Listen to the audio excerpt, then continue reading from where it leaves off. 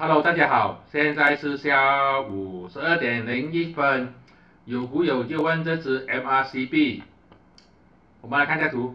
首先呢，我在7月之后呢，我就说如果它有机会突破这个筹码峰的最高价 0.32， 就是一个买入讯号。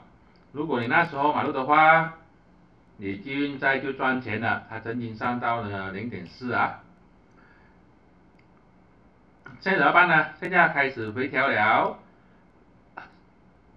然后又弹上去，现在又有一个新的筹码峰，就这个最高价就是 0.40。